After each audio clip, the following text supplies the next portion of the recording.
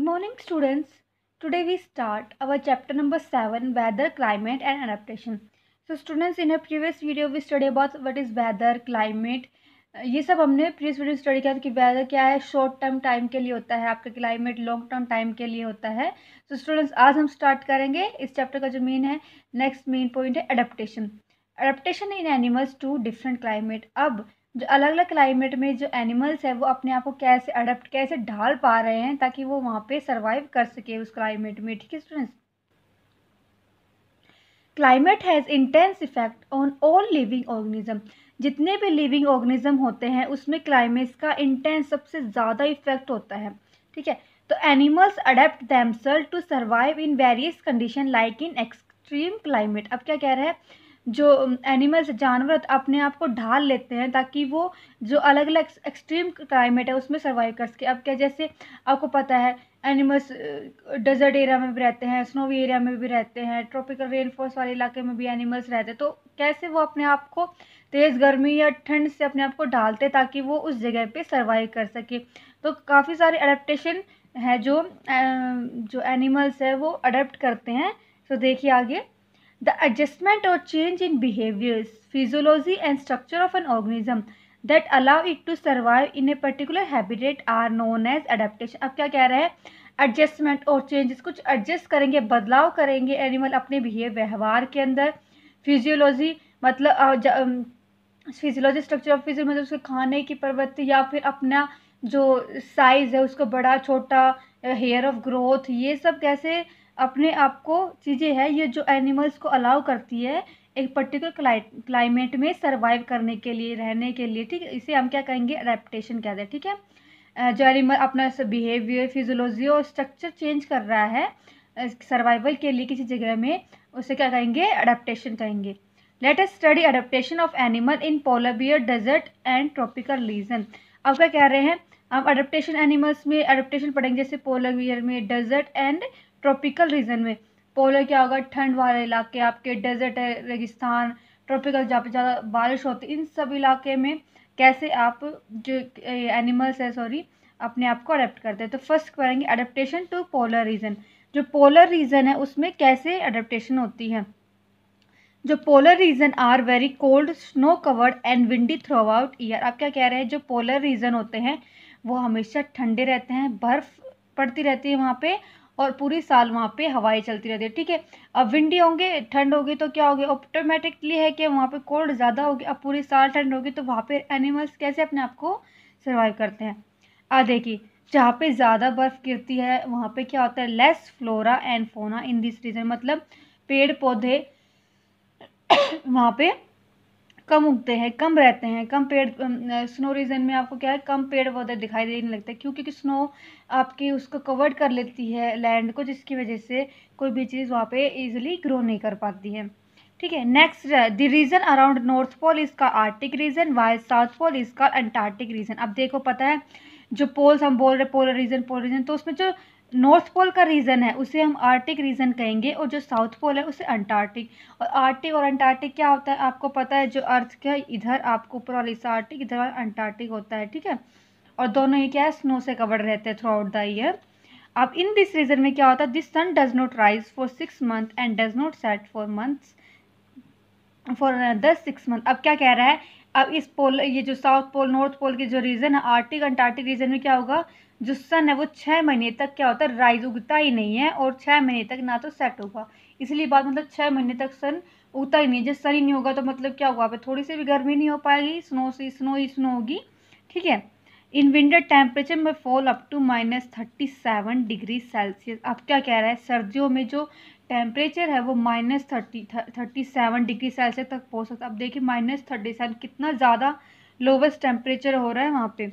जैसे कि आप पोलर रीजन में कौन कौन रह सकते हैं, आपके polar bears, penguin, polar birds में जैसे सिल्वरेन के क्रेन वगैरह ये सब. अब अडेप्टेशन इन पोलर बियर. अब जो पोलर बियर है कैसे पोलर रीजन में अपने आप को अडेप्ट करते हैं, तो देखिए polar bears have thick layer of for as well edge layer of fat under skin called blabber.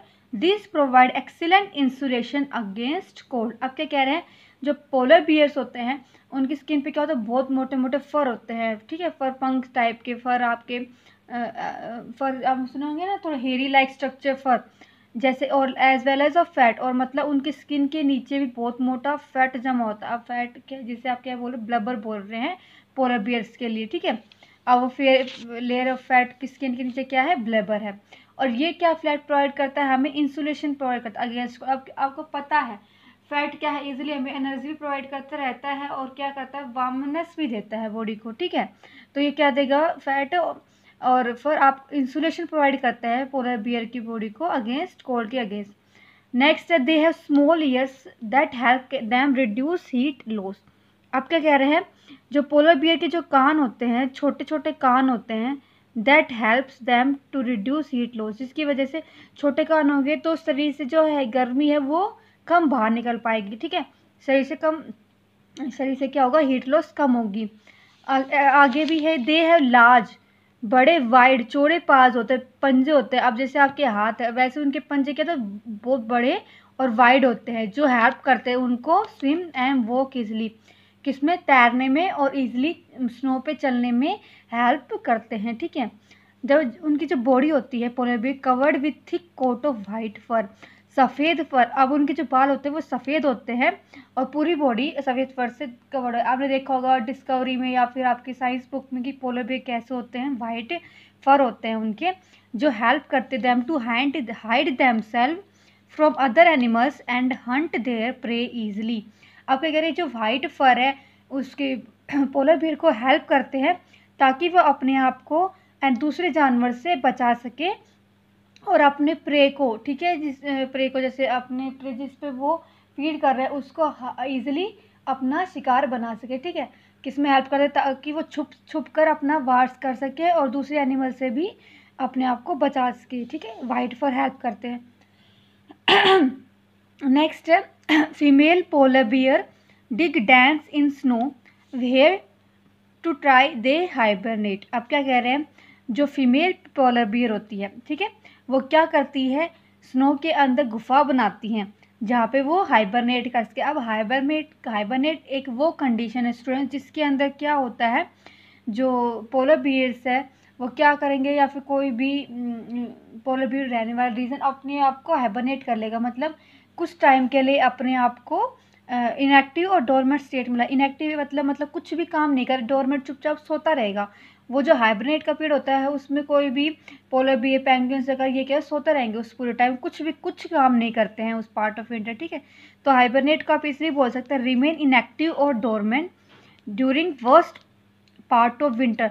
जब सर्दियाँ सबसे ज़्यादा बढ़ने लग जाती है, बहुत ज़्यादा सर्दी बढ़ जाती है, तो उस टाइम जो फीमेल पोलर बियर अपने आप को हाइबरनेट कर लेती हैं, ठीक है, छुपा लेती है अपने आप को, सो जाती है। जैसे आपने देखा होगा कि गर्मियों के टाइम आपके लिजार्ड और इंसेक्ट वगैरह ज़्यादा आते हैं, लेकिन ठंड के टाइम यही लिजार्ड है आपको दिखाई नहीं देती है, नहीं दिखाई देती। क्यों?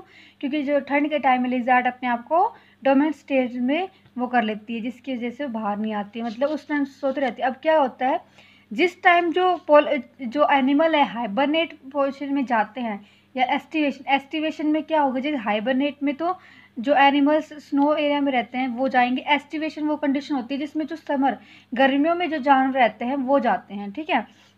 हाइबरनेट में क्या करेंगे, अगर सबसे ज़्यादा सर्दी शुरू उससे पहले ही जो पोलर बियर है क्या कर लेगी, अपना खाना जमा करने लग जाएगी, ठीक है, खाना जमा करने, ताकि उनको जो सबसे बुरी ठंड आने लगे उनको उनके खाने की ज़रूरत ना पड़े, उसी खाने का वो यूज़ करती रहती है, ठीक है। अब फैट हमारी बॉडी में क्या होगा, हम कुछ खाना नहीं खाएंगे तो वो फैट ही हमारी बॉडी में कंज्यूम होता रहेगा, ठीक है।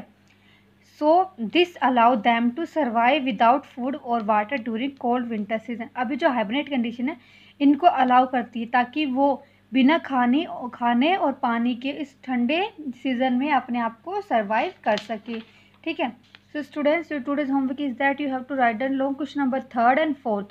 Question number 3rd is describe adaptation in penguins to polar region. Polar region में penguin अपने आप को कैसे adapt करती है ये आपको बताना है। And question 4 is how are camel adapted to live in the desert. जो camel है वो कैसे desert में अपने आप को live करता है, survive करता है, ठीक है students. Thank you for listening.